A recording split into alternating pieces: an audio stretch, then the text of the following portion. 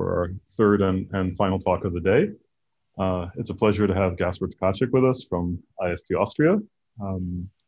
Gašper was in the, among other accomplishments, he was in sort of the first generation of young faculty to join IST and has played an important role in shaping the environment there, which is now very lively and I think quite special.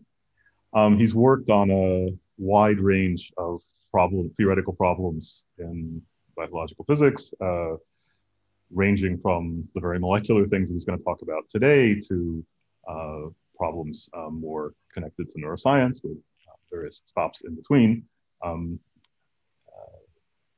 He does both abstract theoretical things and things that are very closely connected to data.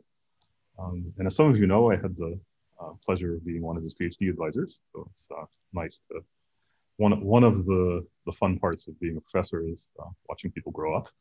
So Gašper, please. All right.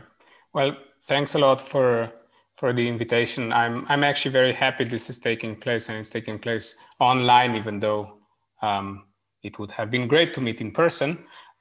So what I'm going to be talking about today is more on the focus of in the focus of abstract models. So it's not making really contact with data yet, although we hope this would happen. And before I go on, I would like to acknowledge the work. So this was done by a grad student in our group, Rok Grach, and it's very much a close collaboration with Ben Zoller, who is a postdoc working with Thomas Greger, both Princeton and at Institut Pasteur. And I'm highlighting, Ben's involvement, also his theoretical contributions here, with the desire that at some point, the kind of models that we are thinking about and I would be presenting today would be are shaped such that they could make contact with data, and we hope we can make contact with data in this case, of course, in studying transcription in Drosophila, which is what Thomas's lab is doing. So let me get started. So this is the outline of the talk. I'll first give very brief introduction about gene regulation, a few words about prokaryotes, and then thinking about eukaryotes. This is because my entry into this was actually through learning about models of transcriptional regulation in prokaryotes. That's why that is my starting point. Then I will try to say, describe briefly the approach we are taking here. That is this normative approach, which you could call an optimization principle approach. So I'll try to motivate this. I think it has been a powerful idea, but maybe we can make use of it to distill, to tame the complexity of these complicated molecular processes that really focus on the descriptions that have maybe a chance of working when we confront them with data. The third part will be then this model of non-equilibrium enhancer function that we study, that I'll introduce, and then try to kind of sharpen some connections to what, to talk about experimental predictions, say how to sharpen this model for the application to real data. All right, so gene regulation, as you all know, involves a flow of information from DNA to mRNA to protein. And in fact, it could be seen as sort of the simplest correction to this one-way street where information goes from DNA to protein. That is, it introduces the loop where proteins, special regulatory proteins, can actually affect the way in which information is read out from the DNA and kind of translated into the proteins. So it's kind of the simplest, that's how I like to view it, as a sort of modification of the central dogma of biology.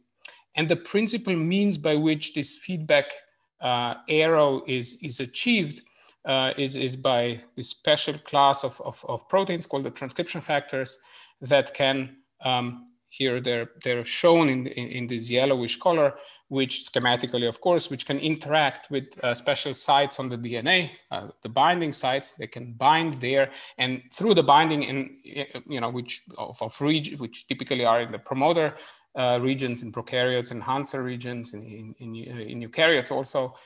Through the binding, they can then affect the rate at which genes are transcribed. Now, this picture is, of course, very, very much simplified. It is conceptually quite straightforward, but nevertheless, it actually inspired very successful quantitative models of transcriptional regulation for prokaryotes, right? And I think even though the paper I'm referencing here, so this is the work of Bintu et al. From the group, so there was a group, a large number of authors, including Jane, who was there, and Rob Phillips, and so on.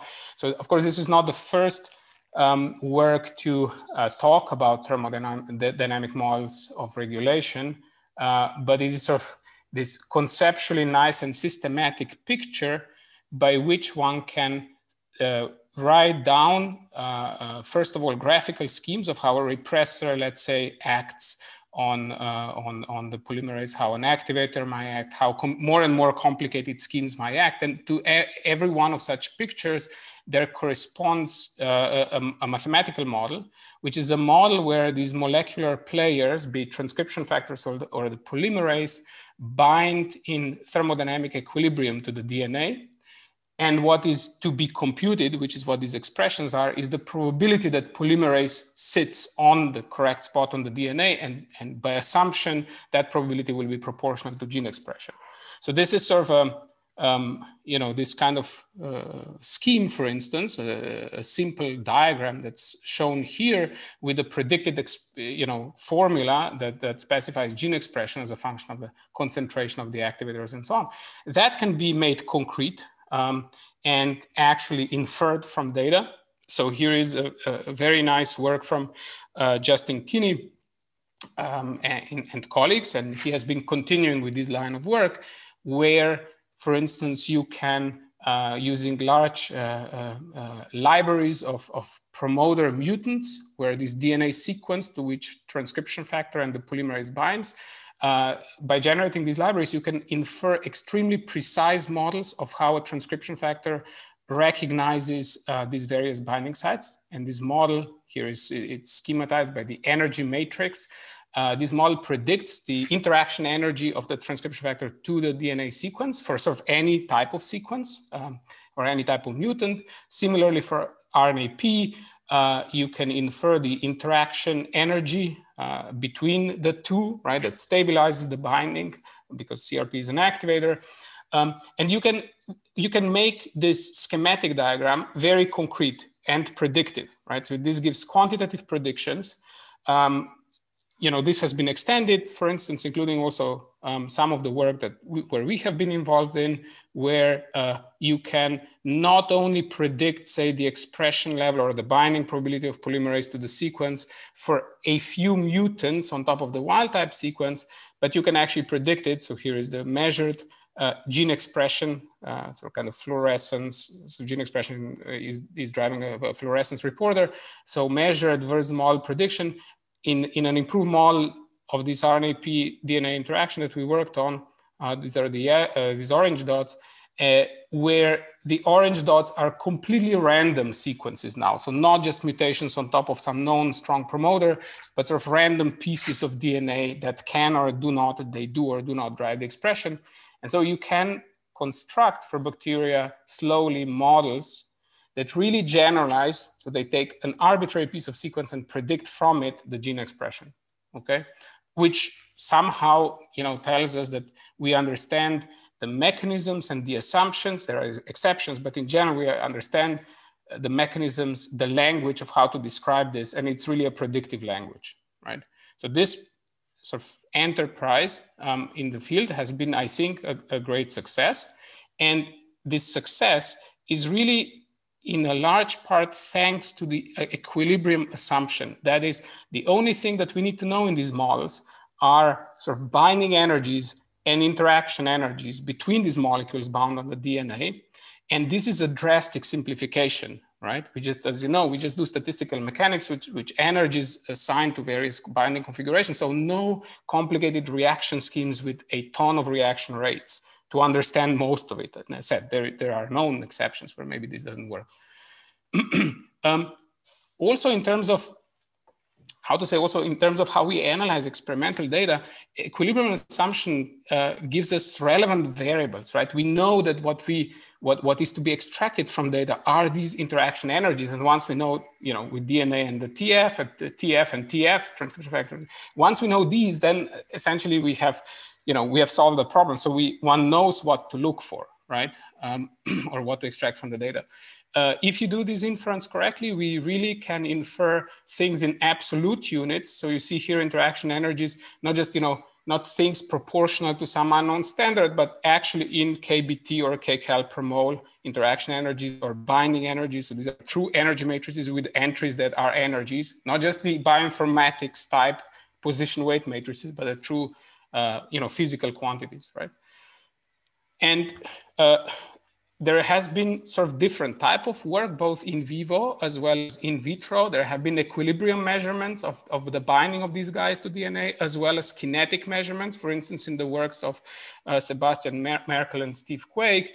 And one can claim that both kinetic measurements and equilibrium measurements, and both in vivo and in vitro with care, measurements can actually be consistent.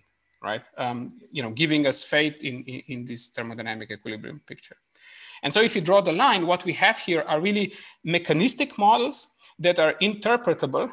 So we can draw them. It's very geometric what binds where, and they have really statistical predictive power also, right, as to what will be the expression from an unknown piece of sequence. So in that sense, this is, I think, quite a success, with still space for improvement, but quite a success. Now, if you go from this prokaryotic picture to eukaryotic gene regulatory networks, I like to use this. It's already very old. This is sort of a Davidson's kind of engineering view of a patterning network, or of a developmental network in a sea urchin embryo, where sort of, the network is represented by these circles which integrate input signals in order to determine whether some gene will be expressed or not. And this looks extremely clean, extremely complicated, right? And very specific, right? There is lines going in into these little transistors. But I think one has to have in mind and contrast this engineering-like diagram with sort of a biophysical reality that underlies it. And the biophysical reality, one of the things here is that, of course, these circles all represent molecular interactions between a transcription factor and DNA, or protein, and so on. These interactions need to happen specifically. So it should be the cognate transcription factor binding the correct site on the DNA, although it can also bind some other site. And these cognate interactions, correct interactions, happen in a sea of other components that float there that can also interact, but maybe not as strongly, right? And so, first of all, we have this problem that a lot of these molecular interactions happen at very low copy numbers, maybe even at a single molecule, right? If you think of a promoter in a copy number of 1 or 2. So these are really small molecular numbers interacting, and what we have is a lot of these molecular recognition interactions where the correct things have to come together. And so in our previous work, we have asked, how can this even work if we need to have the correct reactions that are preferred by very small sort of energy preference, maybe of measured in several kBTs. How can that happen in the presence of a lot of incorrect possible binding reactions, which are typically also in numerical excess? So it's sort of an energy, if you want, energy versus chemical potential type of dilemma. And in this previous work, we kind of put in some back of the envelope estimations for transcriptional regulation, right? For how can we ensure that transcription factors actually activate the correct genes? We did some back of the envelope calculations and figure out that maybe the problem of ensuring this specificity, kind of reducing the wrong bindings, is not so trivial for eukaryotes. And I'll come back to that just to motivate. So let me see where I'm. Right, and then we have on top, of course, this combinatorial complexity, right? That to regulate the gene, it's not only one molecular interaction that's needed. You need a specific set of transcription factors, presumably present at correct concentrations for something to happen.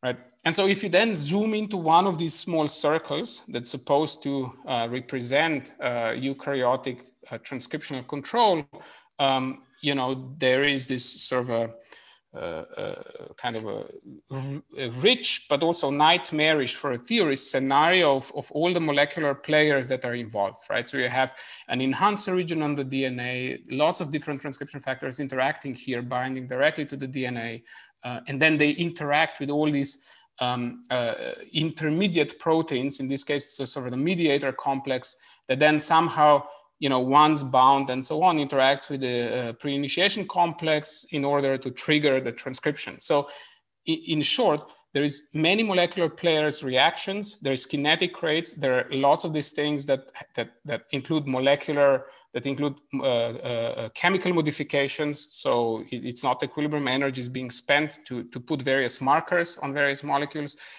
And a lot of this is known, but a lot is still unknown, right? And in particular, the sequencing of how these events proceed in order is not completely clear. As said, some interactions are clearly out of equilibrium. The models suddenly, before the models were very predictive, quantitative. Here, the models are often very pictorial, right? We don't have absolute measurements. We kind of have, these interacting parts diagram, right? Sometimes at best. And as said, there is all sorts of mysteries, right, about how these interactions happen at a distance, how they evolve or not, phase separation, what are the relevant timescales, and so on. So, to my mind, this suggested to us that full mechanistic models of really writing down a set of chemical reactions for all these components are intractable, right? And so the question is, okay, if that's really intractable, also if I want to connect it to data, can we do something theoretical that tames this complexity, that reduces this complexity? All right, so for the two existing approaches that I would like to highlight first, that people have taken to model eukaryotic transcriptional control.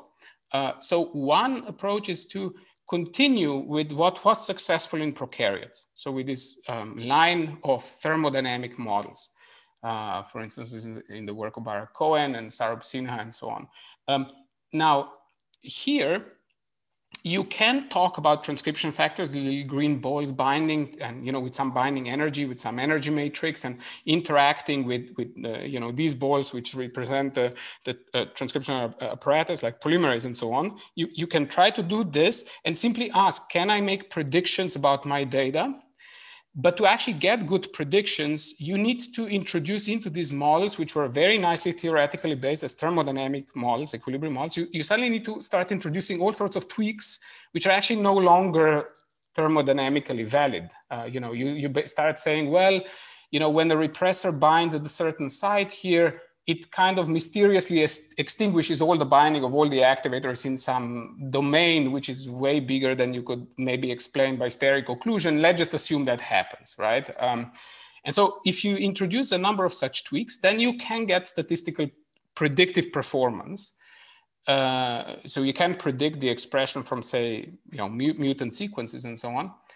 But this is still in contrast with some other experimental observations that is slowly accumulating. So, for instance, there is suggestions that the temporal order in which the molecules of TF arrive and bind might matter for gene activation. This clearly doesn't look like an equilibrium thing. There is an observation that sometimes transcription factors interact with their sites very, very transiently. So they come, they interact, they go, and then something happens, right? So it's sort of a hit and run scheme of regulation.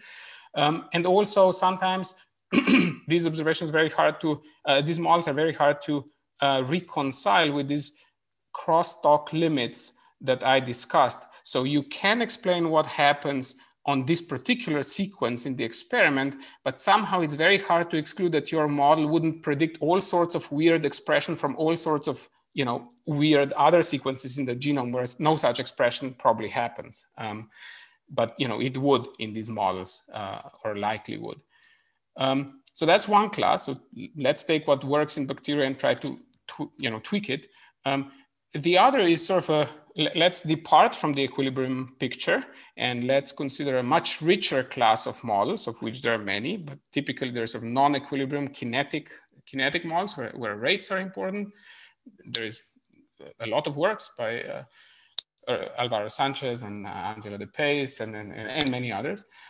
Here the problem is that is this explosion of complexity. As soon as we start considering all possible reaction schemes between regulatory molecules and the DNA, we have an explosion of architectures and parameters, and it's very difficult to understand anything systematically, right?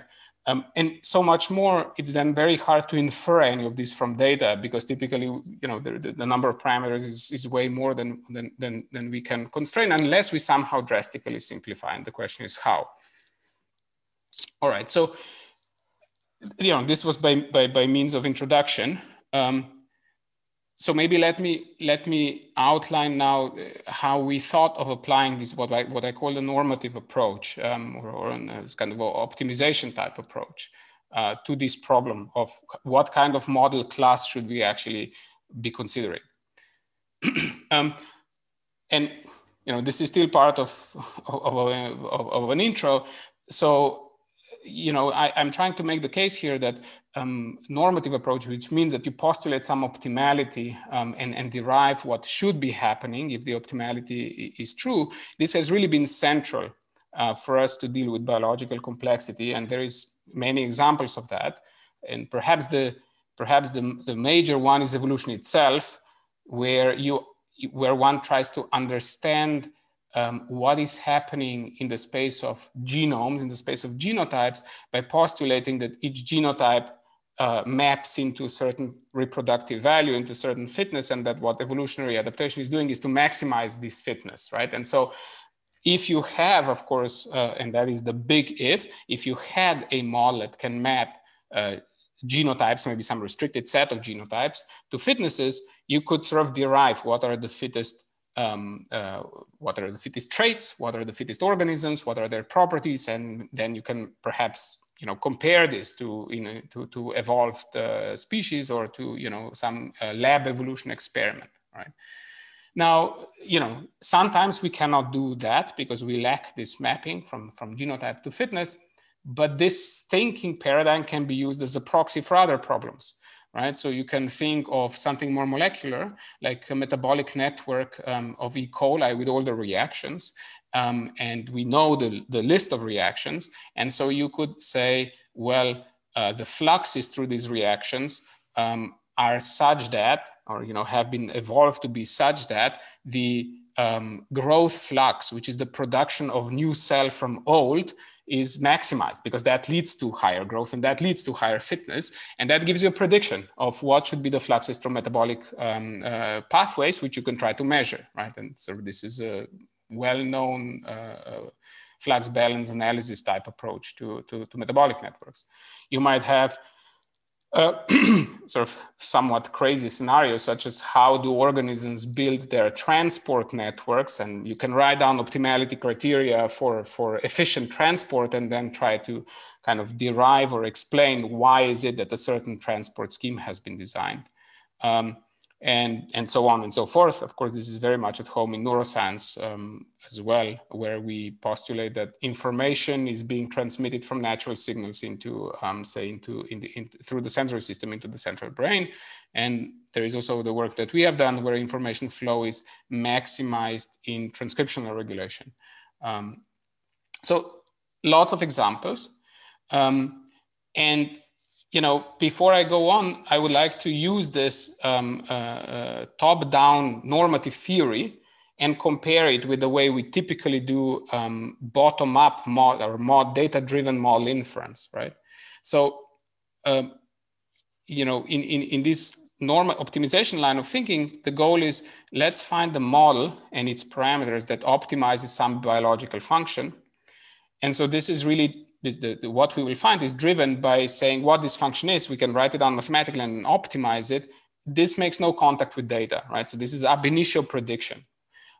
So we start with some utility function and with some model. And then what you're doing is you're trying to go from this given utility function and find the optimal set of parameters that realize the best function. Okay, so this would be a normative approach. Let's say you find the fluxes that maximize the growth rate in metabolic networks. Now contrast that with sort of bottom-up model inference, statistical inference, right? We want to we start with some data, some actual measurement, and we want to find the model that best fits the data. So we start with D and with the model, and then what we again identify a set of parameters, but this set of parameters doesn't optimally yield the function, it optimally describes the data. So we say we maximize the likelihood, let's say, when we do the fitting, right? And typically these two approaches have been used independently. So you either started with some normative principle and derived the property of the system, and then maybe compare to data, or you postulated the model class, take the data, infer the model, and maybe then you said, does it do something well or not? But you did either the blue or you did the red. Now, in some recent work, we suggested that actually there is, a very productive way to combine these two approaches that in a sense that's also statistically rigorous. So optimization principle, right, gives me a prediction in the space of model parameters that said, here is the best system, right, that optimally carries out some function. Inference gives me the best set of parameters that describes my data. So the question is, can is there something where, let's say, is there a line of thinking where the optimization theory suggests you with this set of, like in this class of models or in this part of the parameter space, there would be solutions that carry out the function well, and that restricts the complexity a lot. And then you use the data only to find the model within that class. Okay, so that's kind of the line of thinking that we will try to take. If you're more interested about the statistical framework, then you might be interested in consulting this reference. Okay, so how do we do this concretely for our enhancer models, right? So we'll proceed in the following steps. We'll first try to identify a model class that's rich enough that it can encompass both transcriptional regulation in equilibrium and out of equilibrium. It's not arbitrarily large, it's still restricted, but it can do these two things at once.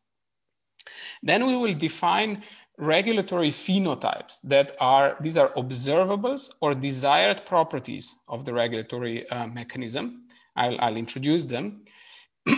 And then we will try to identify within this model class that part of parameter space in which these regulatory phenotypes give us a desired function. Let's say they give us very good specificity of regulation or low noise in gene expression, right? So things that we believe are beneficial to the regulatory process. Right, so this is this, so we will identify the regulatory phenotypes, and then we'll find the operating regime of this model that supports this optimal regulatory function. And now, so the red stuff is normative. So this is what I'm going to be talking about today. This would give us a model class and a parameter regime that's good.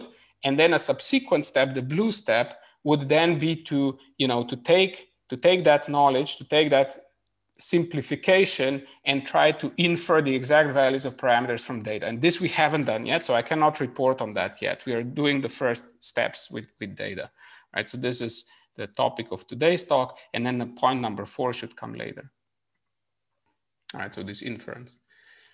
All right, so maybe it's a good, so now I'll start introducing the model. I don't know if it's a good point, if somebody has any questions. I cannot see the chat, so Bill, can you check? Was there? So far, there are no questions. So far, no? Okay. It's maybe this is a moment to remind everyone that you should put questions into the chat. And I guess, Gašper, you'll maybe pause after this section, and we'll see how people. Exactly, yeah. I'm going to do that. I think I'll finish before my time. So there also should be questions at the, time for questions at the end as well. But I'll pause after the next block. All right, so after this long introduction, let me move now to the kind of model we have been considering. Let me first say that this will be, we were looking for actually one of the simplest kinds of generalization of equilibrium models. So like, what is the simplest way of going away from kind of prokaryotic equilibrium models, but such that it would expand the range of what this model can explain, right? We wanted to do this. We wanted to keep this simplicity both to understand stuff analytically, but also because faced with data, we wanted to be able to infer all the parameters ultimately, right, of such a model. All right, so here is a reaction scheme. Let me explain what this is. It's a bit the plotting is a bit simplified. So this line here represents a binding site for a transcription factor. I can think of more such binding sites. We just don't plot them. So there could be multiple transcription factors, let's say binding in an enhancer. And this binding site can be either occupied, which is this greenish ball, or empty when it is gray. So this is when transcription factor is bound or is not bound. So let me put this on. So these transcription factors can either bind or unbind from these binding sites. And I said, this generalizes to n binding sites. They can all be different and so on. It's just more computationally painful. And so you have, I haven't said anything about this weird blob yet, but transcription factor bound and unbound, you can transition between these two states with some intrinsic rate. So the K plus is the rate for binding of the transcription factor that we think as being proportional to the concentration of that transcription factor. And then the transcription factor can also, once it's bound, it can also unbind at some rate K minus. This K minus, the off rate, is dependent on the sequence of this binding site. So if you think of TF being bound to its cognate site, to its preferred sequence, this K minus will be low, right? So the unbinding rate will be slow. If this is bound to some arbitrary random piece of DNA, some non-specific thing, the TF will fall off much faster. So the K minus would be higher in that case. So this binding and unbinding is one sort of molecular event that can happen here. Now there is this blob that you see plotted that sometimes says on and sometimes says off. So that in our super simplified world is what we call the mediator complex. But it is essentially an abstraction for sort of all of the proteinaceous partners of the transcription factors that are necessary to activate the transcription that may interact with the transcription factor. So this could be a complex of many more proteins. But the simplification we make here is that this complex can be in two functional states. I mean, molecular states, there could be more, but there is two functional states that we call on and off, where on is conducive to transcription and off is not, right? And you could think, of course, in a molecularly more detailed scenario, maybe you could think of transcription factors bound and this mediator being on as the whole mediator complex that when it interacts with the promoter and so on, right, it can trigger a transcriptional step. So, here there is sort of rates of switching of this complex, which I call mediator, can switch between on and off states with some intrinsic rates, kappa minus and kappa plus, right? So this is still quite straightforward. Now, I think the interesting thing is that what we postulated is that there can be a molecular event which links, this is what we saw with some rate K link, which links a bound transcription factor to the mediator. Now, in this case, we do not specify molecularly what this could be, right? Whether it is sort of a molecular modification or anything. It's just sort of a reaction step in which the complex and the bound TF can establish this sort of interaction, which I denote by this red line, and I call a link, okay? And what is important is that once linked, this link is now stabilizing two things in the model. So it's, first of all, it stabilizes the rate at which the transcription factor dissociates from the binding site, right? So this rate is normally K minus, but when the link is present, it's K minus divided by a factor alpha, which is, for now it's a parameter. But it also stabilizes the rate at which the mediator can switch from on to off state, right? And so again, this rate without the link would be kappa minus, which is this thing, but now it's kappa minus divided by alpha, right? So, you can make this more complicated. I mean, in the simplest case, one just assumes that whenever the mediator switches off or the TF dissociates, the link goes away. Yeah? And so why did we choose this particular simple model, right? So what we wanted to do is we wanted to first decouple the direct connection between the expression, which happens when the mediator is on or off, and transcription factor presence or absence. Okay, so TFs can come and go, they can bind and unbind, right? And that doesn't immediately affect transcription, it only affects it through affecting the state of this mediator complex, right? And second of all, the way this is structured, the creation of these links introduce sort of a non-equilibrium type event into this reaction scheme. As you see, sort of there is no direct kind of transition going backwards, right? Here, but I mean by assumption, right? And third, if you think about this particular scheme, it does require some thought if you haven't done this before. This scheme permits kinetic proofreading a la a la Hopfield scheme, right? And in order to see that, one would have to consider what happens when if a transcription factor comes and binds to the correct site, to the correct regulatory region, or if it comes and binds to an incorrect, non-specific regulatory region, right? If it comes to the correct site and it binds there, then because it has a high affinity, it will stay there for some time. If it stays there for some time, the link will be created with certain probability with the scaling rate.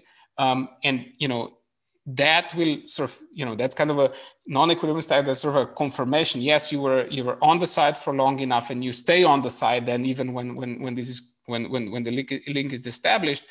Whereas if the transcription factor is interacting with sort of a non-specific site, it can, but as soon as it binds, nothing happens yet. Transcription doesn't happen yet, right? Because a link has to be created first. But this gives the transcription factor enough time to sort of fall down from the wrong side, and therefore no transcription would happen from such a spurious site, right? So, I mean, we'll come back to that, but that was our, those were our motivations for studying this scheme. Now, an interesting property of this scheme is that when this reaction rate, this scaling here gets to be very fast, or in the limit where it's infinite, right? There can be no longer a distinction between this state without the link and this state with the link. So basically, you get this particular scheme, right, of a mediator that can switch between two states on and off, and that switching is influenced by the presence or absence of this transcription factor, which you can view as a ligand. And you can recognize in such a scheme, even if you put more transcription factors here, a famous Monod-Weinmann-Changeau type model, for which you can immediately write down the probability that the mediator will be in an on state, right? So you can express that probability. That's how an equilibrium model. And you can identify these various rates, for instance, the kappa plus and kappa minus, which is the intrinsic switching rate of the mediator between on and off. You can identify it as this L parameter, which is the Monod-Weinmann-Changeau bias, or free energy bias to be on and off, even if there is no transcription factor, no ligand bound. And sort of the rates of TF going on and off can be identified as with the epsilon, with the binding energy of the ligand to its site. And this alpha, this stabilization factor, when you have a link, can be identified with the sort of, it has an equivalent effect to, to kind of a stabilization, to the energy difference of, being bound when active and inactive. And similarly, actually, a similar construction is possible for thermodynamic, and I'm not showing that, for thermodynamic models of regulation where you have, let's say, two binding sites and two transcription factors bind, and they can bind cooperatively. If they're both there, you get the cooperative energy in a thermodynamic equilibrium model. You can think of that model also as a limit of a non-equilibrium model where you have two TFs coming there, and then at some rate, the link between them can be established, right? So you can carry through this weird reasoning where you think you start with an equilibrium model and you make it non-equilibrium in one very particular direction, as here by introducing this finite K-link. All right, so the bottom line here is that we design a class of models that has essentially one extra parameter compared to its equilibrium limit, which is the fact that this K-link, the linking rate is finite, is not infinite.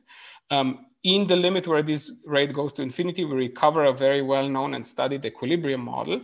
And the suspicion why we introduced it was that it has some beneficial properties, right, that we'll talk about, including kinetic proofreading. So now we want to ask, what are the behaviors of these new model class?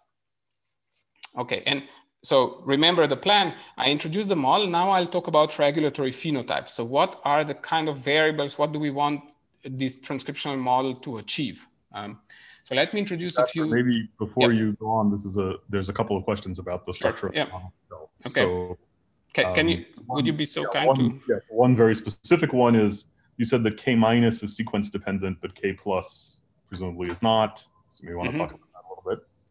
Yeah. So this was the simplest thing that we assumed, and it's sort of based on the intuition that the K plus is, let's say, simply a diffusion limited rate by which a transcription factor arrives at the binding site. And so it's sort of sequence independent. It's basically just dependent on the transport mechanism. In this simple case, let's say it could be diffusion. And then K minus, sort of the off rate, as is known and as has been experimentally measured for transcription factors, that is sort of a sequence-dependent step, right? Because you have this stable bound configuration on the DNA, and how you interact with the DNA by making all the contacts between amino acids and the DNA, that determines the rate at which you fall off. So I don't think it's not an unusual, I would say, starting point. So the other question was whether you've thought about having starting from a more microscopic non-equilibrium model and coarse graining to get to right. Yeah, I think that's so. We have thought about it and we haven't done it, mainly because I would have preferred that, but I am just personally, at least at the loss of what microscopic model to even start with, because I cannot, I can look at the molecular players involved, but I still don't know enough to actually formulate that more detailed model even, because at least I think we have not accumulated enough knowledge to do it. So we had to start, so we decided to start at this very functional level, right, very abstract level, which is not a proper coarse graining. Okay, everybody all right? Good, please go on. All right. So just a second. Okay, so I was talking about molecular phenotypes. And so the things we would like to compute in our model, because they either are constrained by experimental data, at least within some range, or we think they should be extremized by evolution. So first of all, it's the typical transcription factor residence time. So this is the, when in a functioning enhancer, let's say of a model of the type I was describing, when the TFs are there and bound, what's the typical time they stay on the DNA? Now I said the isolated rate of the TF falling off is K minus, okay, in my notation. However, if you have multiple of these TFs there and the mediator, and they can be linked, and the links are stabilizing the residence time, right? Of course, then the effective residence time is now a property of the whole model that you have to compute, right? And it depends on other, on other parameters. So we would like to have the capability of achieving good regulation. I'll say what that means, even when TFs individually, on average, are not stuck at the binding sites for a very long time. And this is because, there have been reports and measurements, single molecule measurements of such residence times, which can be as short as on cognate sites, which can be as short as seconds, right, for eukaryotes. So for prokaryotes, it's known that some transcription factors can really stick on the binding sites for a very, very long time. But this is not clearly the case for eukaryotic transcription. That's the first thing we'll compute. The second is very simple. We just want to compute what is the average expression, which in our case is the probability of mediator complex being on, from cognate enhancers. That is, from enhancers whose binding sites are these specific, specific binding sites, right? Where the thing binds specifically.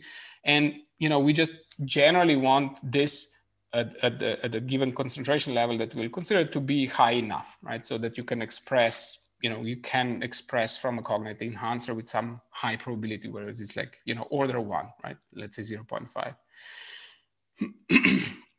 The third thing that we'll take into account is that the specificity of individual transcription factors is constrained, which means that if you look at one TF, typically recognizing a very short motif in eukaryotes, maybe 6, 8 base pairs, right? And you ask, how strongly does such a TF in isolation bind to its cognate binding site versus how strongly does it bind to a random piece of sequence? So how long, it stays on one versus on the other. So this is if you want the K minus from the cognate DNA binding site and K minus from some random piece.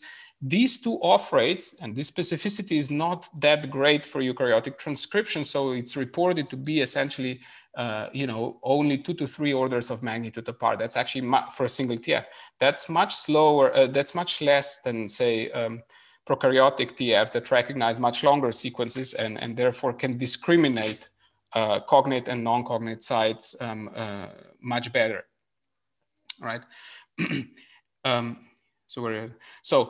So if you imagine now, plotting here for such a model as a function of transcription factor concentration, expression that you could compute from the kind of model that I introduced, if you have all the parameters.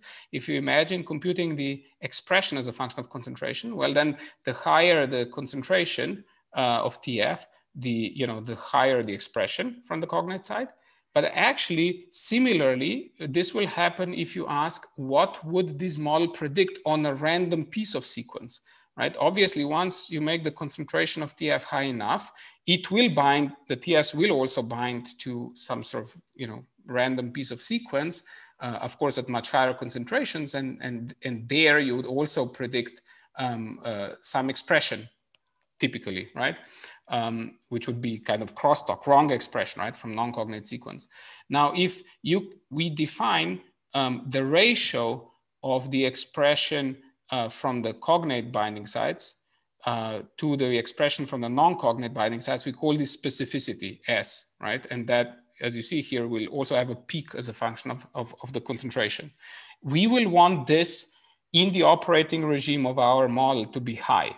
We will want our models to express when the TFs bind to the cognate binding sites, but to not express from sort of other types of sequence that do not contain the cognate binding sites. So this is this desire to minimize, to maximize correct function while also minimizing, the function that should not be there, right? Sort of expression from a random piece of sequence or some junk DNA. And then the sensitivity will be the steepness. It's defined as, if you want, the slope of the induction curve here, right? Now, why do we define these regulatory phenotypes? Well, because there is typical constraints on what this should be. So we've, as I said, for residence times of transcriptions on specific binding sites, we have, pretty broad, but we have some estimates. There is estimates on how frequently are enhancers active, or how frequently transcription happens, I should say. We have estimates, at least the range of these sensitivities, of the steepnesses of the induction curve. For specificity, we don't know. I mean, this has received actually less attention for the specificity defined as we define it. But here we will assume that we want specificity that is as high as possible given our other constraints. So this will be sort of an optimization part.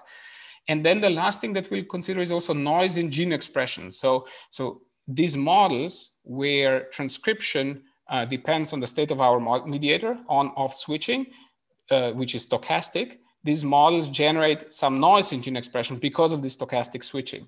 And we would want that this noise to be as low as possible, right? So these are the things which we want to sort of extremize in our model. Okay, so now if you take that reaction scheme It's simplified. It only had one binding site. We can do it for n binding sites, you know, with the mediator and all the rates and so on. If you take that model, you can describe it fully by a chemical master equation. That equation can be solved numerically for the state spaces we talk about. You can actually solve it, not just stochastically simulate it, or you can simulate it with the stochastic simulation algorithm. And so for any choice of these parameters, the, you know, kappa plus, kappa minus, off rate, on rate, and concentration of TFs and so on, we can compute all these regulatory phenotypes, right? So for any choice of parameters, we can compute these regulatory phenotypes. And so what I'm going to show you here is the result of such computations within this class of models. So we consider here a model that has 3 binding sites, all symmetric. So to make it simple, so there is 3 binding sites for transcription factors and then this sort of mediator complex.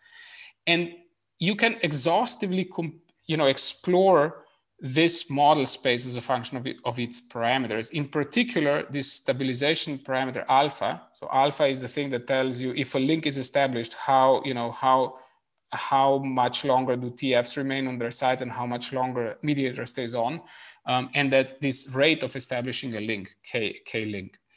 So what is shown here is sort of a kind of a phase diagram. One regulatory phenotype is on the x-axis. That is the transcription factor residence time, typical sort of average residence time of TFs. It's normalized such that 1 means that, you know, this is what a TF would spend on a specific site in isolation without any other TFs, without a mediator, right?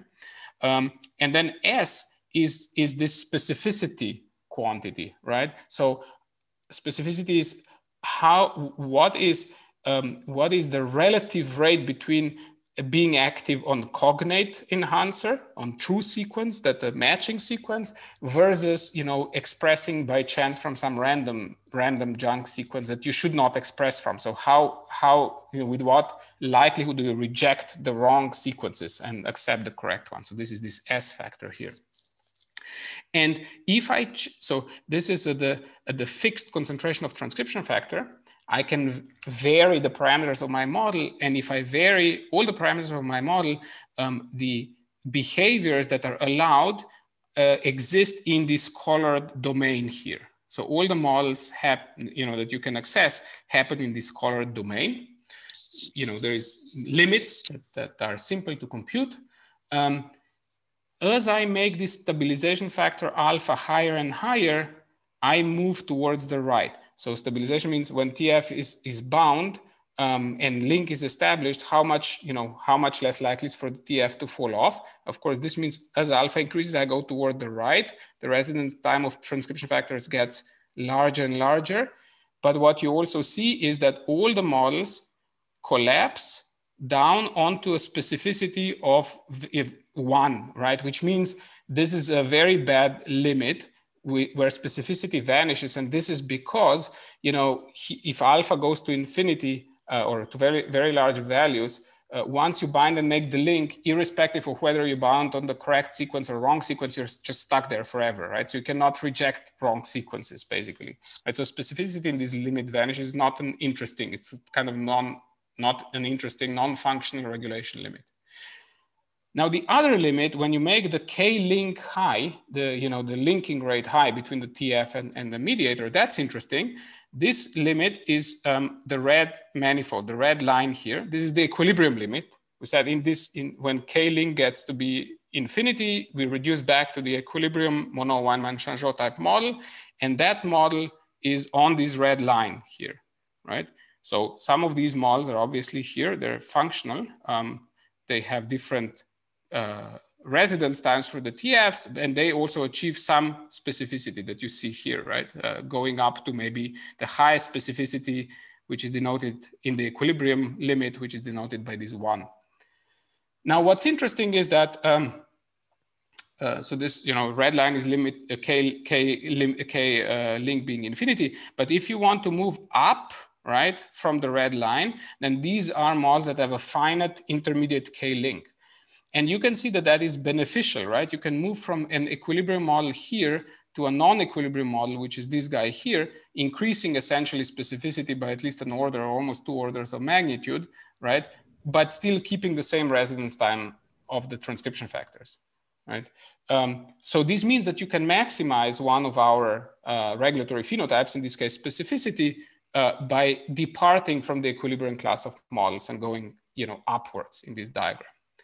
Now, what we did next, which I found interesting, is that we select these two models for comparison. They have a matching TF residence time, but they're different in specificity. We took these two, and then for these two, these are the Roman 1 and 2, we plotted their induction curves. Like in a typical induction, so we take the model, you vary the concentration of TF, and you ask what would be the expression from a cognate binding site for the model 1 and the model 2. And this is in dark, right? And what you conclude is that essentially you could not tell really the difference between these two models by just looking at the expression curves or induction curves. We did more exploration, whether there is like some fine signatures in the shape of these curves and so on. And it would be very hard, if this is an experimental measurement of an induction curve, which you can easily measure, it would be very hard to say whether this is an equilibrium, non-equilibrium model or whatnot. But it is more interesting when you look at how these two models respond when they are asked to predict expression from random piece of DNA, from DNA that does not have cognate sites, but it has sites with very much higher off rates, K minus. And in this case, as you would expect, the equilibrium model, this is Roman 1, it of course, in this concentration range, it will induce from the cognate side and not from the non-cognate side. But if you force it with higher and higher TF concentration, of course, it will yield. It will also express from any random piece of sequence, right? Because at high enough concentration, things will bind and they will establish all the links, and you will trigger expression. And this is where the model 2, the non-equilibrium model, actually gains, right? And this is sort of a signature of its ability to do the proofreading, right? Because it has this non-equilibrium step, it can actually reject in a fairly sophisticated way expression from non-cognate wrong sequence, right? So this does not saturate at top expression. So expression from non-cognate sequence does not saturate. It can be kept low, right? Because this proofreading is operational. This is interesting if you want to think of experimental signatures of whether such non-equilibrium thing is in progress. This means actually don't worry about induction curves and expression measurements from known strong binding sites in the true enhancers, right? Try to destroy these sites to move away to much more non-specific binding and maybe overexpress transcription factors, and see whether the transcriptional machinery can reject expressing from those destroyed enhancers or not, right? And if it's an equilibrium process without proofreading, at some point you'll express something, but not if you have some mechanism like this that's operational. So a word about sensitivity, which I think also will make some interesting observation. So again, we have, that's again, sort of a similar sort of phase diagram. So here we have typical residence times of a transcription factor that you can again control by changing alpha and K-link. And on this axis now is the effective Hill coefficient, so the steepness of the induction curve. And this is now plotted for enhancer models that have 2 binding sites and 3 binding sites at different colors, right, up to 5. And these lines are thick because these are the manifolds of model of what can be accessed by varying various parameters, alpha, K-link, and so on. And they still, all the models kind of collapse on this, I mean, this one is thick, but relatively thin manifolds. What you can see here is that, let me see, as you make the stabilization factor alpha higher and higher, right, then you get more and more cooperative. So in the sense that if you have Hill coefficient goes up, if you have 2 binding sites, you will saturate with Hill coefficient of 2. If you have 5, you will saturate at 5, right? So that's not surprising. If you make things really, cooperative and linking up into establishing a stable complex, really stable complexes, then your Hill coefficient will approach the number of binding sites. However, remember that was actually a pretty shitty regime of regulation. This is where specificity is lost. And specificity was, let me find, the specificity was actually highest where alpha was not in the limit of very strong. It was somewhere in here, in between. And that's interesting, because if you want to maximize specificity, that actually predicts that your observed Hill coefficient will not be equal to the number of binding sites, but it's actually rather about a half. I mean, this is now empirical, right? So you have to compute and so on, but it's actually rather a half of the number of binding sites. And so, you know, in a simple enhancer model, let's say has 5 binding sites, if it were optimized for specificity, then its Hill coefficient or sensitivity would be, you know, 2.5, somewhere thereabouts. It would not be 5. And I'm saying this because quite a lot of theoretical work before has focused on generating really sharp induction curves. It was sort of identifying good operation with the sharpness of this transition, which could be the case for certain biological purposes, but it does not go hand in hand with high specificity. So highest sensitivity is not necessarily also highest specificity in this class of models. Okay, and then the last thing I would like to illustrate here is another interesting thing, which is if we talk about noise now. So if you consider our model of a mediator that can switch between on and off state, and this is affected by the binding of transcription factors, in some steady state, these transitions on and off of the mediator will be stochastic. So there will be some stochastic switching, and you know, it's kind of a binary variable, on-off variable, and so it will have a certain binomial variance, right? Which is kind of a E times 1 minus E, right? So E is the expression probability between 0 and 1. So it's like a P times 1 minus P, like a binomial variance. And this switching, the stochastic switching, will happen at some time scale, right? And that time scale depends on the kinetic rates of our model. Now, this means that if you imagine this on and off switching of the mediator is then connected with activating transcription, which then leads to a protein, right? This stochastic switching will generate some variance in the protein copy number, which is what we call gene expression noise, right? Also in steady state. So typically we take that noise to be, you know, bad because it limits the precision of control. And so for us, the thinking was, you know, what influences this noise? What kind of parameter space makes that noise be as small as possible, right? And so what we looked at here, it's again, it's the same type of phase diagrams that we've been looking at. So, but the what we plot on the axis are different quantities. So what we plot here is, again, we explore the space of models. Let's focus just on this column. This is where my probability of, my expression from cognate sequence in the model is about a half. Right, so cognate enhancer strongly expresses. And then what I plot, again, on y-axis is this specificity. And on x-axis is what is called the propagated noise fraction. So this means how much of this mediator switching variance actually filters through to the noise in protein expression, where 0 means that the mediator is switching so quickly between on and off state that the long averaging time scale of the protein can just average that variance away completely. That's good, because then protein noise goes to 0. So this is here.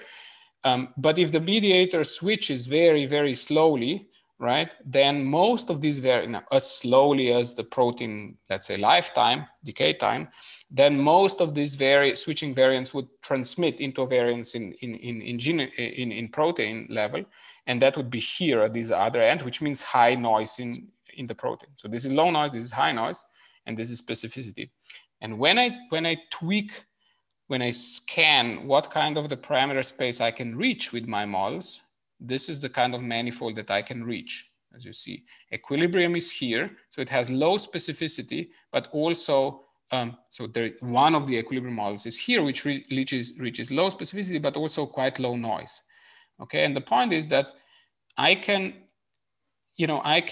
find models that have a substantial improvement in specificity, and this is the log scale, at almost no increase in noise, right? So that I just move a little bit toward the right. But if I want to find sort of models that have an optimal specificity, the maximal specificity achievable, then I've moved all the way here where noise is, you know, all the noise from mediator switching goes into the protein, right? And this is sort of in this model class, it is very generic. I mean, I'm not showing all the exploration, but what basically happens is this proofreading capability that increases your specificity necessarily brings you the trade-off that the dynamics is slowing down, the dynamics of mediator on-off switching is slowing down, and thus the noise in gene expression is going up, right? So this trade-off in the model class here is very robust. And an interesting question for future work is that if this trade-off is really generic, even in a much broader class of models, right? This sort of noise versus specificity trade-off. All right, so this is before I go into the last part of the talk, maybe if there is any open questions, that would be a good time.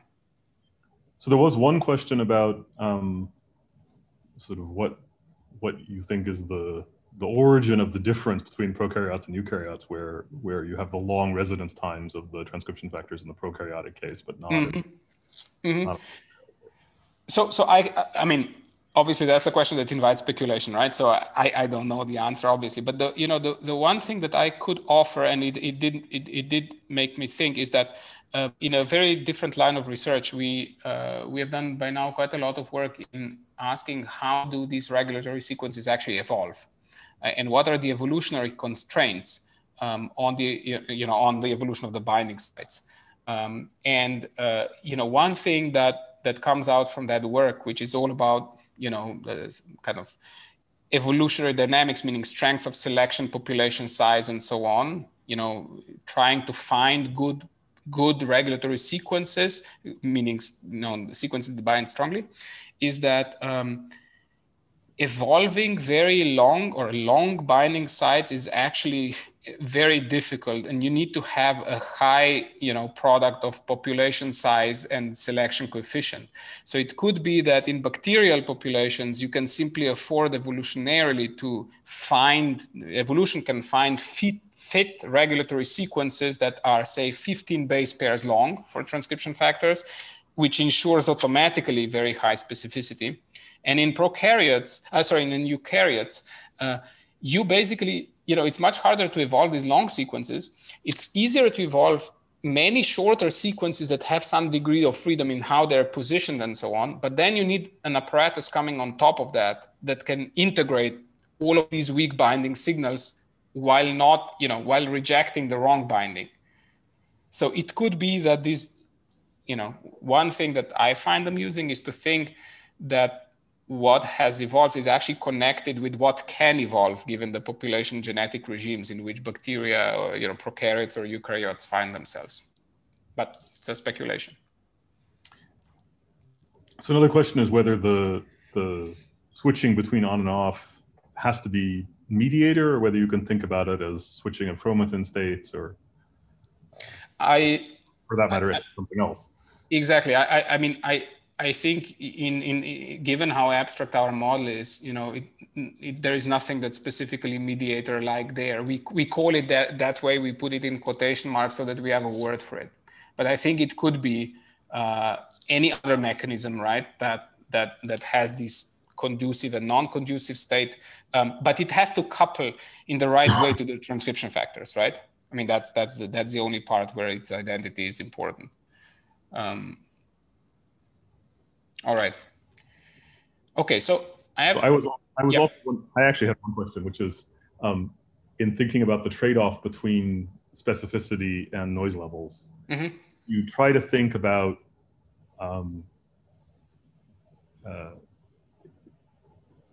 if you try to think about transmitting information in an environment where you have many alternative binding sites, right? So I'm modulating the concentration of many transcription factors which have many targets, and I try to ask how much information flows through that system, then both the noise and the specificity will contribute. Exactly, yeah.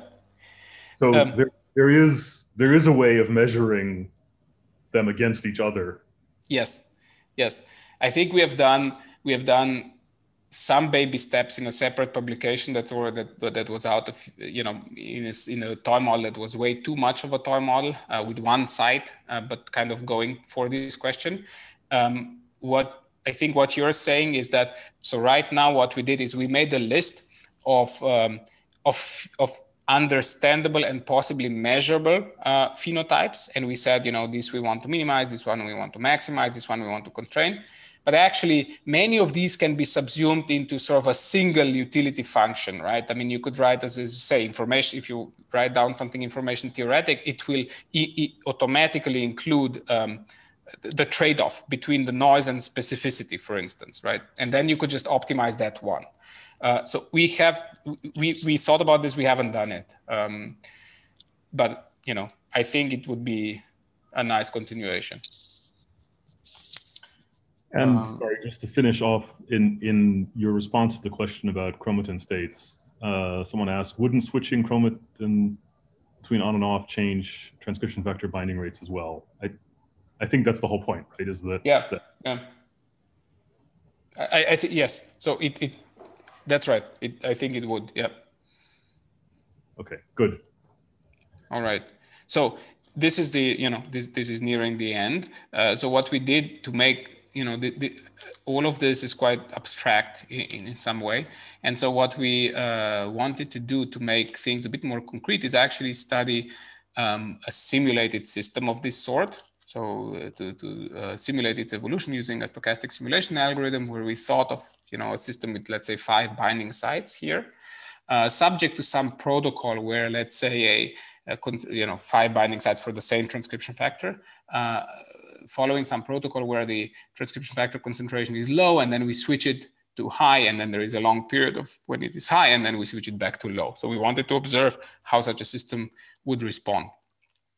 And in particular, we contrasted, a non-equilibrium version of it. So this is the one that has a finite K link and potentially has all these, good phenotypes with proofreading and so on, and a matched equilibrium model, matched in the sense that the TF residence time is sort of a match between the two, like our comparison between 1 and 2 in the phase diagram.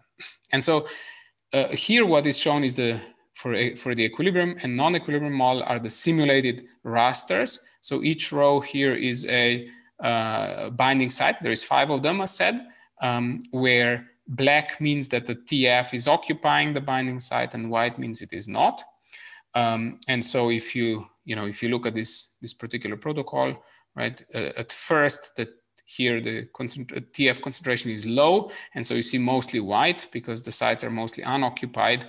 And then when TF concentration makes a step, you have this long stretch of darker, right, because most of the sites are occupied, and then we go back down. And above this raster, for both cases, you see the orange line, and the orange line, denotes whether the mediator, this whole enhancer is in a collective on state or not, right? So if it's orange, it's in the on state, and if it's not orange, it's not. And so if you look at this equilibrium model and zoom in, you actually have to zoom in because the dynamics of TF's binding, unbinding, and this mediator switching state is quite fast. So you have to zoom in, and then you will see that the mediator is off, and then it goes on and off and on and so on and so on. It fluctuates. You don't see these pauses just because of graphical plot, because this change of state is so quick for the equilibrium model. And in the non-equilibrium model, this is in a way this whole dynamic of mediator switching the state is much slower. So you're off, and then you commit to going on, and then you're off, and then you're on for kind of longer stretches of time. If you ask now a comparison of these two models in terms of the specificity, so how much would these guys drive expression from 5 cognate sites, strong binding sites, and 5 random kind of weak binding sites, right? And what specificity the non-equilibrium model would achieve? You see the non-equilibrium achieves about order of magnitude improvement for these kind of parameters that we simulated here. You can also see that the correlation time, or as you already can note in the plot, the correlation time of these enhancer fluctuations, right, is much longer in the non-equilibrium model. This is precisely reflective of this slow switching, right, between periods of being off and periods of being on. So this is much slower than what happens in this equilibrium matched picture. Now, interestingly, and we were initially puzzled by this, the mediator residence time, the average residence time, so how long are you on, is on average actually not different between these two. But if you look at the distribution of these mediator residence times for the two models, they're very, very different, right? So for again, the mean of these two distributions is actually matched, but for the non-equilibrium model, you have, you know, this long tail, right, and these are these long events where you commit to be on and you stay on for a long time. And then, of course, you have many kind of much shorter events that happen where the mediator is flickering on and off. And, you know, this is kind of long-tailed, whereas for the equilibrium model, I mean, it's not exactly exponential, but this sort of tail is roughly exponential. And so if you look at the comparison of these two things, you know, the non-equilibrium model has obviously a higher specificity because it can do these sort of proofreading things, but it has slower mediator switching, and thus it will have higher noise levels, as I will show in a second. I'll show you the plot. It also results in what looks like this bursty expression dynamics, right? You have very many very short-lived attempts to switch on, but then immediately switch back off, right? But a few very rare but long commitments to on, right? So and essentially that's kind of a, you know, proofreading thing where you commit that you have, you know, that things are the transcription factors are properly bound to the cognate side. Then you switch. You know, you switch on, all these links are established, and then you kind of stay there for quite a long time. You have the Hill coefficients, the steepnesses of the induction curves are again intermediate. So they're not 5, they're, you know, in this case about 2.7 for these two matched models. But still somehow they show very cooperative behavior, which I'm not showing the plot, but, you know, when you ask things such as what is the distribution of how many TFs are bound conditional on the fact that the system is on, right? And conditional on the fact that the system is off, right? You do need, you know, you're committing when the 5 guys are on, right? Still doesn't mean that your Hill coefficient is 5, which is different than in sort of equilibrium models. And so if you look at this transient behavior now, so before the boxes were for the steady state when the high TF concentration, but if you look at the response of these transients, if you look at what the model predicts, again, equilibrium model is in red and non-equilibrium is in this pink color, violet color. So the state of the enhancer follows very quickly in the equilibrium model. That's natural because the correlation time of its fluctuations is also very short. So it can also follow external changes in concentration very quickly, whereas the non-equilibrium model is slower, and it's also slower when you switch it off. But, you know, again, you should think of what one can observe in the experiment. If in the experiment you were to observe just the mean protein number that results from this expression, and proteins are long-lived, let's say in this case, if you say assume a lifetime of say 5 hours or something like this, they of course completely, you know, they kind of average, they smooth over this, right? And so on the level of just the mean protein number, you don't see much difference between these two behaviors. And if you think about the noise in expression, you definitely see that say fractional, so this is reported as fractional noise. So this is a fluctuation in expression divided by mean expression. So you see in steady state, you see quite substantial amounts of noise, like 40% fluctuation in this simulated case for the non-equilibrium model, and of course very low noise for in this case for the equivalent equilibrium model. Right, so it's consistent with what we are saying. So that you know you have reached higher specificity, but at the cost of an increase in noise. Now, of course, high noise level is not actually inconsistent with what we often observe in many of these systems, not all, but quite a lot of them, right? Where if you want to further reduce the noise, you have to invoke other types of averaging mechanisms and so on. It's not that, we know that noise in gene expression is there in eukaryotes. So differences between equilibrium and non-equilibrium models are not really visible at the level of mean protein, which is this, but they could be visible, if you want, with live transcriptional imaging that looks at the expression state. And there is some further work to be done on noise transients, which are actually quite interesting.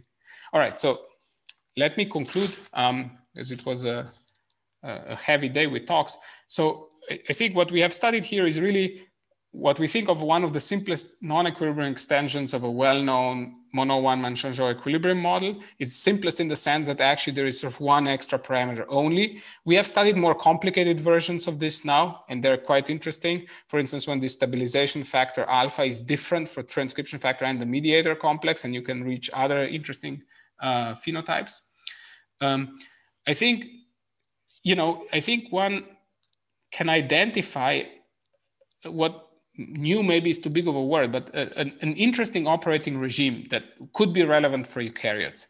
That is a regime where individual TFs have very limited specificity. So they don't distinguish very well between a cognate and non-cognate site. I mean, at least compared to prokaryotes, that the residence time of the individual TFs on these sites can be very short, right? Could be as short as seconds, where the interesting regime is the regime where this K-link, the linking rate, is not infinite, so it's not equilibrium, but it is actually roughly K minus, the off rate of the transcription factor. In this regime, you observe proofreading, and you boost the collective specificity of this transcriptional machine. And this leaves no clear signatures in the induction curves if you do induction curves on wild-type strong cognate enhancers, right? There is a trade-off. You can achieve high specificity, but then what you pay is noise in gene expression, and this expression becomes bursty, which is not inconsistent with the experiments. You get a long switching time scale. So basically the TF residence time is short, the mediator correlation time is much longer, and it's, if you want to really optimize the noise, it's kind of, as long as you can push it towards the protein lifetime, but not longer, because otherwise, you kind of lose all sorts of, you get a response that's not good and all the noise goes through. And you also get not just long noise correlation times, you also get long response time scales that could be measurable via live mRNA transcriptional imaging. So enhancers commit to long periods of activity, and this, is not inconsistent with some of the measurements. If you, of course, this is very hand wavy because we did not specifically include, say, enhancer promoter contacts. We did not specifically include formation of various droplets and so on. But it's not inconceivable that you commit to a longer lasting state that's conducive to transcriptions. Optimal Hill coefficients in this regime are, roughly half of the number of binding sites that you have, not the number of the binding sites. And the required concentrations that you need to induce the transcription from cognate side would be higher than what is predictive in very cooperative equilibrium models. So I don't know if you are familiar with the terms. There has been this paradigm called the enhanceosome, which you can think of our equilibrium limit with very strong cooperativity, right? So where really TFs come there, they form some complex maybe with a mediator, and everything sticks together for a long time because of these cooperative interactions. In that limit, you would get very, basically the Hill coefficient would be equal to the number of binding sites. The cooperativity would be very steep and so on. This is not this regime, right? And so again, these new models have essentially only one extra parameter compared to equilibrium models. They're fully probabilistic models. They can be inferred from upcoming experimental data. We actually tried, we didn't report it because the work is not completely done yet. And this enables us to really turn the crank when we connect to data of the sort of full Bayesian formalism. We could try to do model selection, compare equilibrium versus non-equilibrium scenarios, and so on. But this is all for future work. So I will stop here. Thanks for your attention. And if you still have stamina for any further questions, I'm at your disposal. Thank you. Great, Gašper. Thanks a lot. Question.